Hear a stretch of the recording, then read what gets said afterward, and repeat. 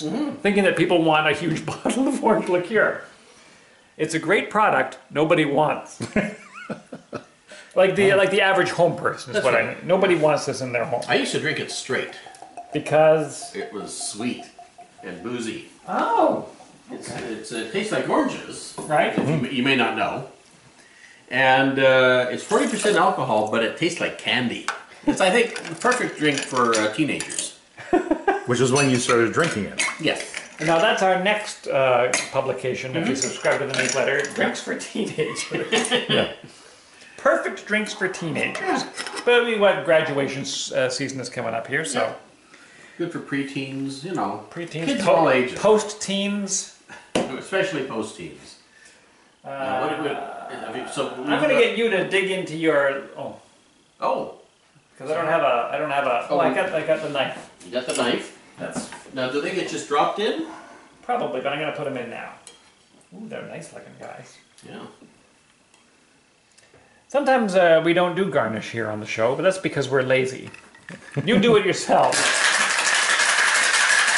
Yeah, if you're not really lazy, you can garnish the hell out of this thing. That's the sound of stirring. Are your hands cold? They are cold. That's how you know it's done. If your hands stick to it and flesh comes off, you have overshaken. Oh. Have you got a little cup there, Dave? Yeah, I can just His use old my... little cup. You want a fresh cup? No, it's fine. Use the old one. Dave is not fussy, as it turns out. He looks like somebody that would be fussy, but he is in fact not. People say I have a resting fussy face. Hey, fussy face. So this is now the inspiration. We don't know anything about the... I mean, that's what we're going to get to with these crazy books of thousands of cocktails. You don't know the pedigree of any of them. No. No. There's no reason that it shouldn't be good, but at the same time, why on earth would it be good? So we're going to find out. All right. Oh, well, sorry. I should have got while I was over there. Well, you were in the I neighborhood. should have grabbed one of these. Here, drop that on the keyboard. Pass my little one over, would you? Oh, yeah, it's thank you. starting to clear up a little bit. Oh yeah, I mean, considering that we shook it and it was going to be cloudy, it's not that cloudy. And then it's got that ominous cherry sitting in the bottom of it. So that's kind of neat. Yeah. And smells good. so we got gin, which tastes like gin. We got vermouth, which tastes like vermouth. We got Calvados, which is an apple brandy, which doesn't taste super appley. And then the Grand Marnier, which is orange, which is pretty orange, wouldn't you say? Oh yeah. Yeah. No, it's extreme. It's extreme orange. The smell is nice. It smells like That's me. some kind of...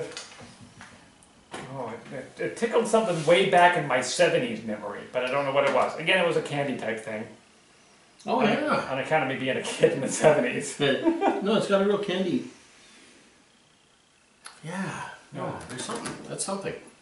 Yeah, I don't know what that is, but there is. There's something from the past. Okay. Chin chin. Chin chin.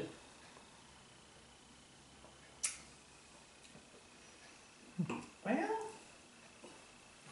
I like it. yeah, I don't not like it.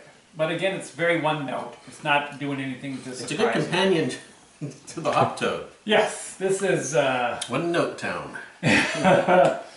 This is granite as compared to granite.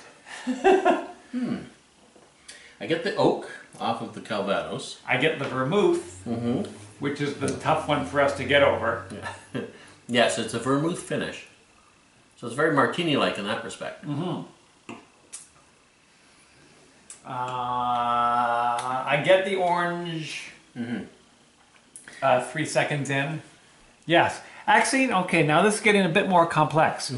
I don't know if I like the flavors, but I get all the flavors. I'm going to have a little bit of salt here. It kind of all rides along. I just want to try and clear my palate.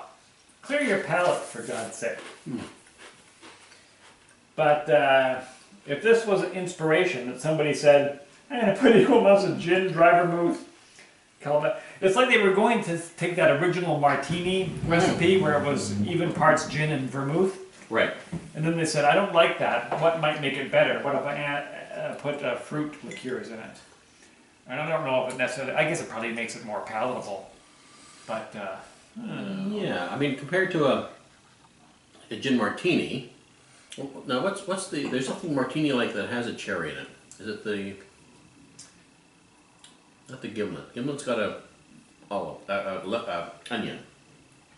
okay, I think you're right. But